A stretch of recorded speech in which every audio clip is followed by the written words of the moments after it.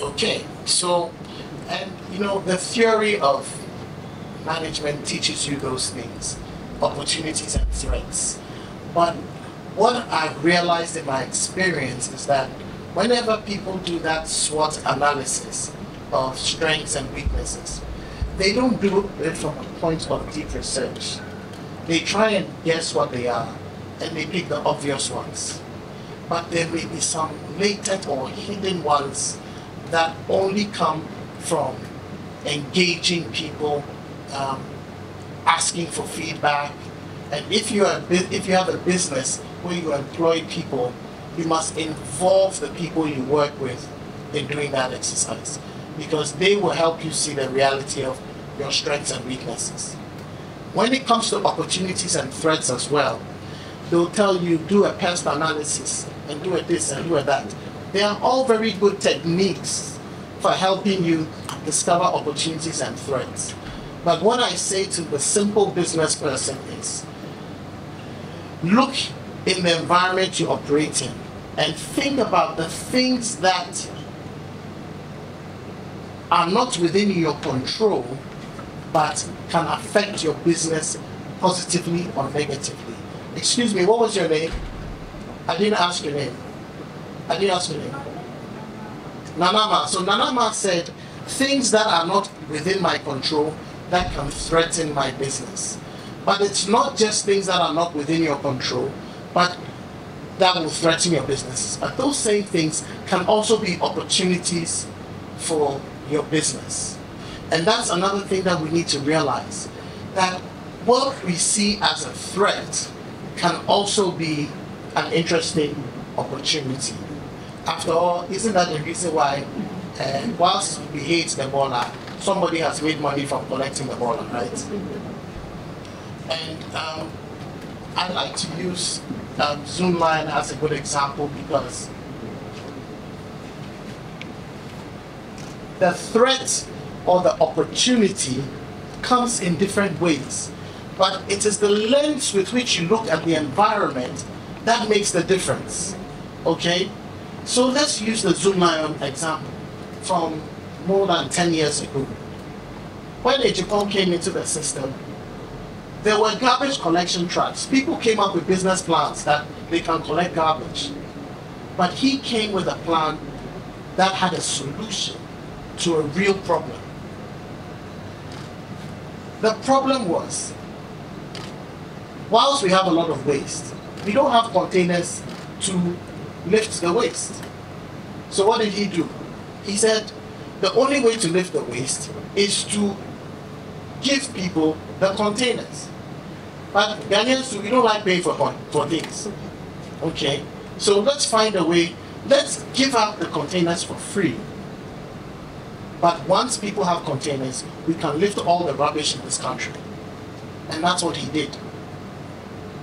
He paid a price, or he found a way to get his money back. But he took a very bold step. And did you remember those blue dustbins? At those times, I mean, those dustbins were costing probably 300 Ghana, 400 Ghana cedis in the market. Okay? And here you were, they are bringing it to your home and telling you that, oh, don't worry, just bring your rubbish out every week. And once he started, the options were limitless. And so it's about understanding the trends and developments in your environment, not created by you, but you don't control those dynamics, but they can feed your idea, your business idea. They can support your idea, but they could also threaten your idea. Today, everybody's talking about the biggest threat of AI. All right? AI is a big threat. Why is it a big threat? Because it's coming to challenge everything we know and do. But my advice to people is to remind everyone of the time when, how many people here were allowed to use calculators in school? Oh. How many of you were allowed to use calculators in school? You are very fortunate. There was a time when all you had was something called that green book, what was it called? A log book. And I have a relative who chewed the whole thing and became mad, you know. But the calculator came, examiners said, oh, you know, we can't allow people to use calculators, it's cheating, you know, it slows down the mind. All sorts of reasons why that new technology at the time was of no good to us.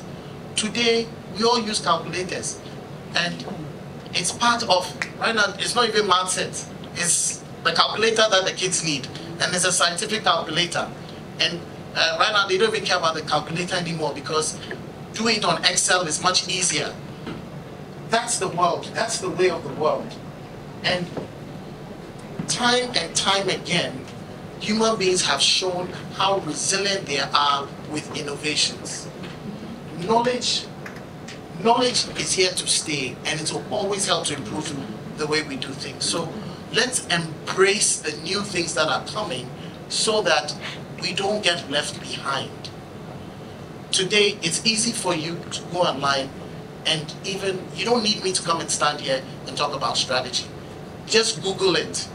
You'll find it. The only problem is you have to be passionate enough to read all the information and learn from it. And so there's still use for me for now. But even I may, you know, my profession may be going extinct very soon, and I also have to wake up and adjust or adapt. So the environment is very, very key.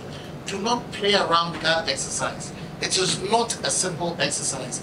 You must really try and understand what is going on in the environment that can impact your business. Let me give you an example. So, for all of you, next year is election year, right?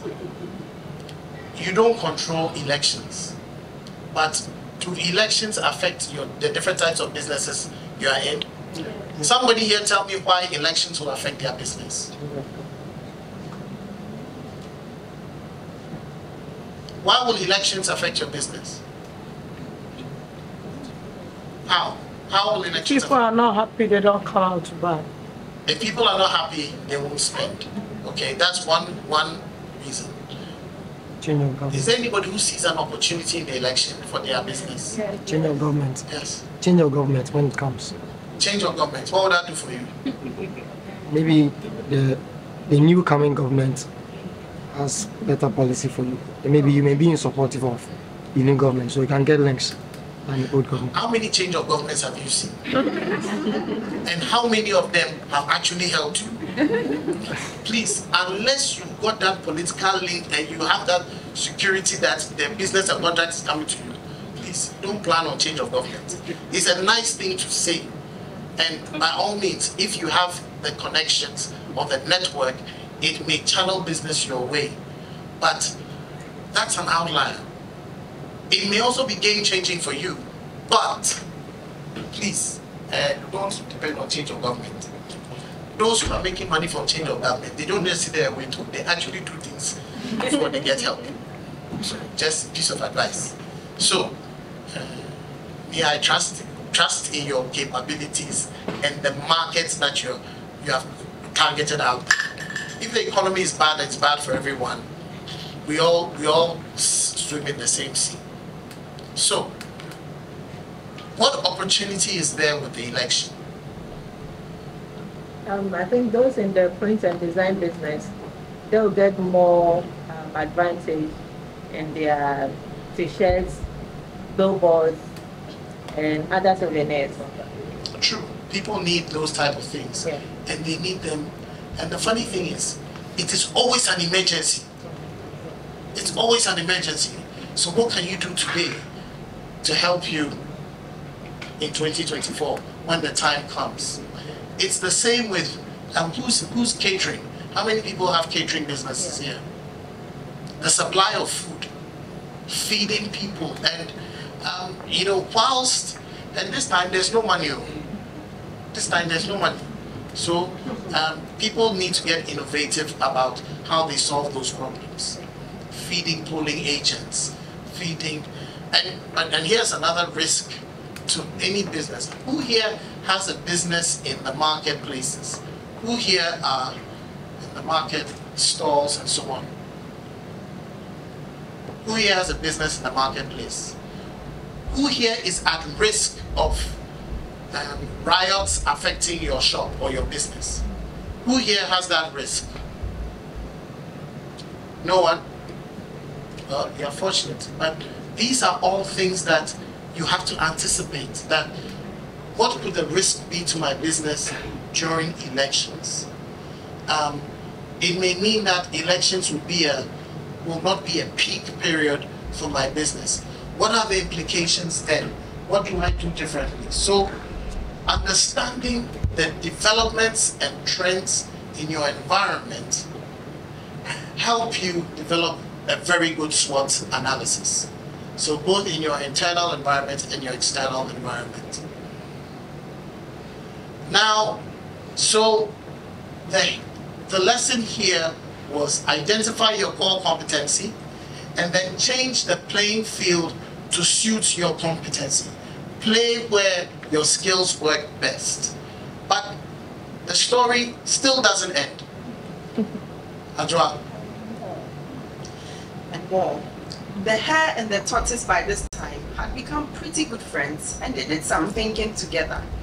Both realized that the last race could have been run much better. So they decided to do the last race again, but to run as a team this time. They carried off, and this time the hare carried the tortoise till the river bank. There, the tortoise took over and swam across with the hare on his back. On the opposite bank, the hare again carried the tortoise, and they reached the finishing line together. They both felt a greater sense of satisfaction than they had felt earlier. You know, there's a group of people I shared this with, and then somebody shouted, then it's not a race. But the question is, does it have to be? That's the question. And your two speakers this morning said it. It's about finding the right partners for whatever your vision is. Whatever it is that you want to achieve, do you have the right partner? And there is something fundamental to partnership here that is illustrated in a story. What is it? What is it? What is the fundamental thing that kept the partnership between the hare and the tortoise going? Makes it easier because we are playing on strengths and weaknesses. Okay, so we allowed each other to take the lead when it mattered. But what else? Collaboration. Collaboration? Anyone? Sharing of skills. Sharing of skills. Okay. Division of labor. Division of labor. Talking, communicating. I'm sorry, your name please? Evina, yes. They both played their part. No one tried to act. They both played their parts. Nobody tried to act smart. What does that mean? Using each other's strengths is what she. They used each other's strengths, but there's a word. Teamwork. Yes, there was teamwork. Great. So we need But the communication That's that we the want. word that is the foundation of every relationship. Trust. Trust. Oh. Trust. Trust. It is so crucial in business. You need to work with people you trust.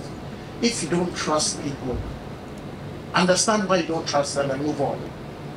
Because if you develop partnerships with people you don't trust, what tends to happen is you spend too much of your time second guessing them, and you waste a lot of time over simple transactions.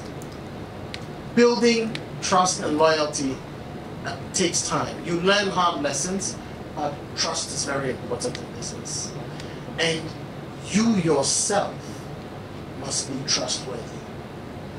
Remember that you are the business owner, and your leadership must be trustworthy leadership.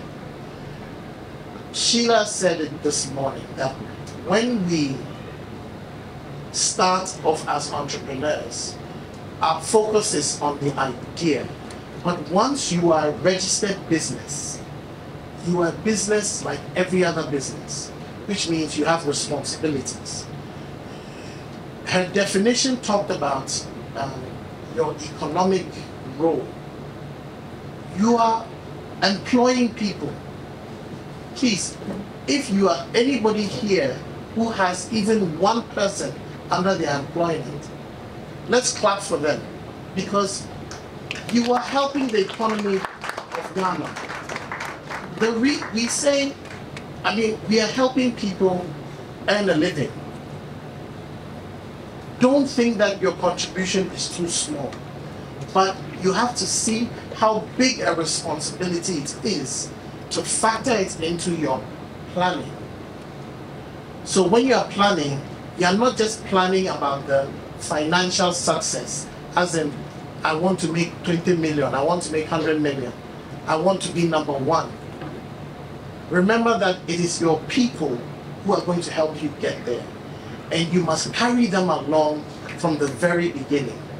Some people learn hard lessons about people. Oh yes, people will let you down every now and then, because the one weakness of the stereotype entrepreneur, I'm saying stereotype entrepreneur because there are a lot of things that people associate with entrepreneurs, is that they are so focused on their ideas, and a lot of them do not get the benefit of learning how to manage people. There is a whole science to managing people, and you need to learn how to manage people. If human beings are your most important resource, then you must know how to manage them. And you should not be afraid to ask for help. Most entrepreneurs bulldoze their way through because people are not listening to them. And rightly so. If people don't believe in your idea, you push them aside and go. That's what has also made entrepreneurs very successful. But once you own a business, you have to start thinking about structure. You have to start thinking about doing things right. The most successful entrepreneurs became successful, or billionaires or millionaires, not just because they had good businesses, but because somebody wanted to buy their business. One of the hard lessons business owners learn when they register a business and they start getting into the formal system is that GRA is on your case. You have to pay your workers. Smith is on your case. Employers, we don't like Smith and GRA. No, we don't. You know, but they are part. But once you're on the radar, you are part of the system, and so you have to get things right. Otherwise, you wake up one morning and GRA will come and fine you a ridiculous amount of money, and you say, then I can no longer be in business. So you need to make sure that you're sorting out all those little steps, checking all those boxes. That will also make you a credible business. Otherwise, you'll find your business losing too much money. And that is why, again, when you have a business plan, your financials will show you that this is how much tax you're likely to pay in a year. But this is how much income you have projected you will make. And that's the nice thing about planning. When you see the numbers and you see the profits, then you say it's okay. But you still have to find the ways to bring in that income.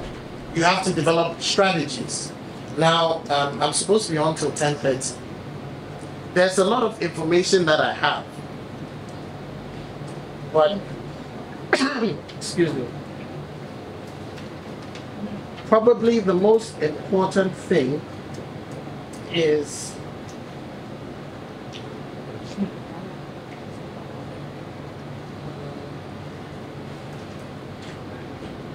I'll give you my slides. When you go through the slides, you see that they speak to everything I said about the hair and the tortoise. Okay? They actually speak to everything. But I just want to pick on a few for the sake of time. As an entrepreneur, when you're developing your strategy, one of the most important things is challenging the status quo, challenging what you are doing today.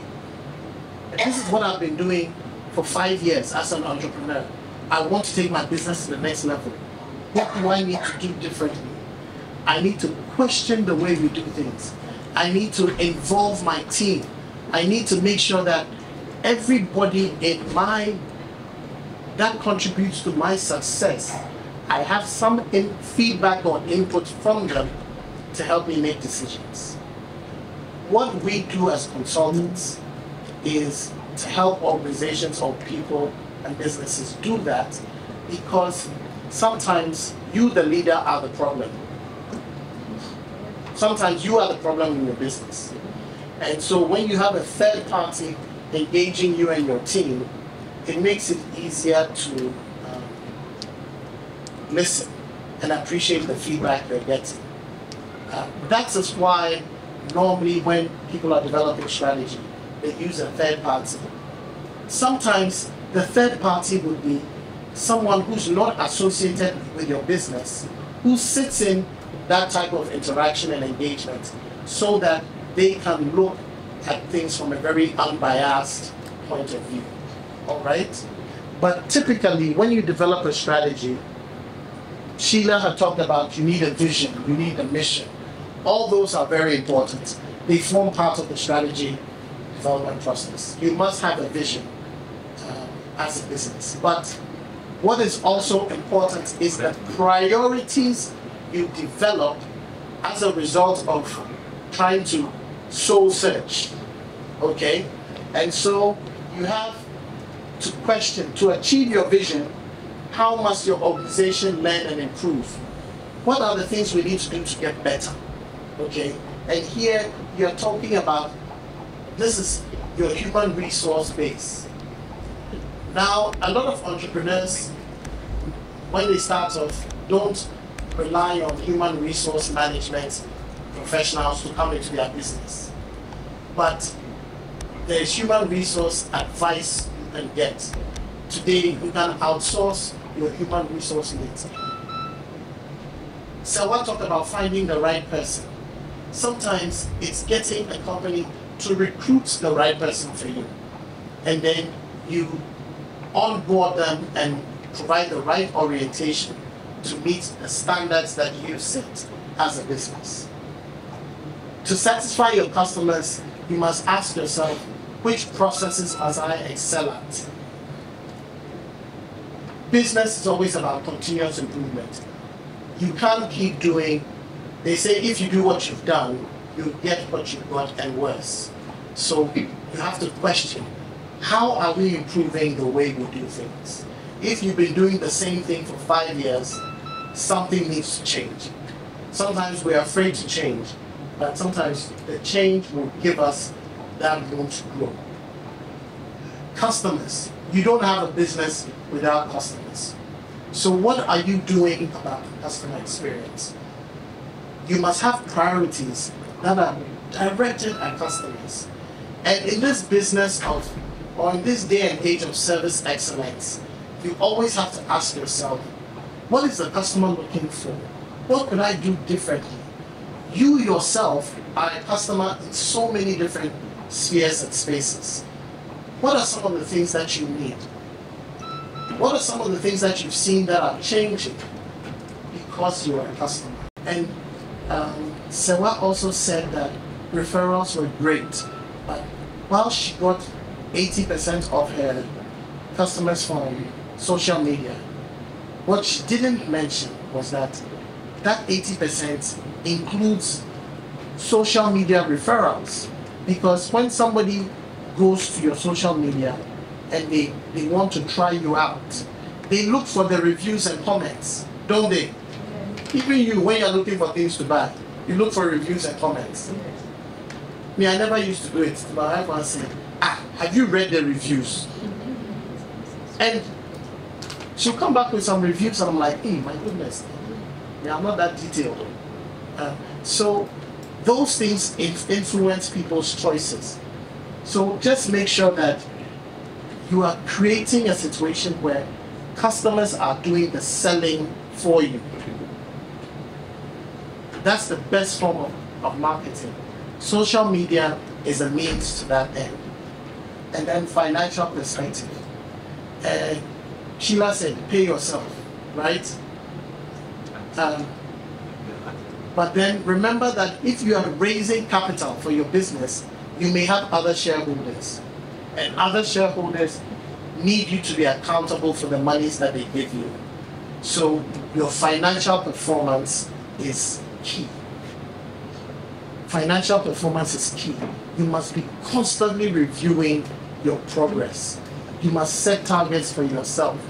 You must, and if you work with a team, the people in the team must know what those financial targets are. Sometimes we tend to hide how much money we make because we don't want our staff to get greedy or think that they are entitled to the sweat that we've been through. But you know, whether you share with them or not, they'll still treat you the way they want to treat you. But when you bring them in and help them understand their place in it all, you stand a better chance of getting their support. There are some people who here is in distribution, who here does buy stuff from Nestle and Unilever. Is there anybody who does any of those things? I have an entrepreneur friend. He's a Unilever best distributor, but all his salespeople have stolen from him. They've all set up businesses on his account, you know, because his people saw how much money he was making, and so that they could make money. So I told him, the next time you go into this business, give your people a stake in the business, otherwise they'll steal from you. Employees think they contribute a lot, and they do. Recognize the value of the people who work for you. Very important. But then also recognize that you are accountable to shareholders. Now, in the information that I'm going to give you about business planning, like I said, we talked a lot about business planning. There is something we call the business model. And it helps you break your business apart into pieces. So when I was saying get involved in writing your business plan, this template here will help you develop the content you need for your business plan. And you get a copy of this. All right? So you must think first, when you're developing your business plan, you must think of who are you targeting? What industry are you going into? And you ask questions like, who are the customers I am trying to create value for? And we have what we call the value proposition, where you say, what exactly am I offering these people? And these are questions you must answer yourself. What resources do I need to serve these customers? Who are the people I must call my key partners in this business that I'm in? So you answer all of these questions, and I'm telling you, you can write all the English you want to write for your business plan. But what this doesn't give you is the research for the markets that you're entering. And in developing a business plan, you need to convince the investor that there is a market for your product. You have to convince the investor that there's a market for your product. But that involves going out there and getting the data. Some of it you can get online, some of it you have to pay someone to bring in for you. But there are resources to help you put together your business plan. Your expectation of what's in the market helps you determine what kind of sales forecast you can make. So I can expect that by the end of 2023, I would have sold 200,000 units, 100 units, 20,000 units, based on my understanding of the market and where I'm going for to place my business. I must look at what is happening in the marketplace, and then I must look at my actual performance. Over the last 6 months, how did I do? Most people are happy just to see the money they've made, but they don't look at the trend of how they did. Because when you do that, it informs you and helps you also think about what you could do differently for your business. I have given you an example of the table of content. So in this document that Elaine will share with you, the table of content for all the different parts of the business plan, which you must consider. Okay, and you can do a simple 5-page business plan just with this table of content. When it comes to the need for an investor, then you need to give a lot more detail and also be able to project that over the next 5 years, this is how much money I think I can make, and this is how much value you get for the investments that you make in the business. But you need a whole day for that. So, I just want to leave you with my last slide, which says, whether you're developing a strategy or a business plan, you must do it with the right attitude and discipline. Discipline means staying focused and understanding the expectations of you.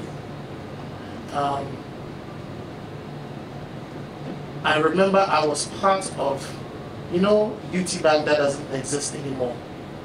I knew UT Bank when they were in Kantamanto, just lending money to people. We developed a business plan and a strategy for them. And it is from that strategy session that they said they wanted to become a bank in less than 5 years. And by 2010, they became a bank because they followed their plan. Their woes after that is more than just business. The important thing is, and Amwabeng is an example of a very, very disciplined entrepreneur at the time. And it was just about having a passion, staying focused, and making sure that everybody you worked with believed in what you believed in. To the extent that when people are speaking on your behalf, you realize you can take that 3-month holiday that Sheila was talking about. Thank you all very much. Thank you.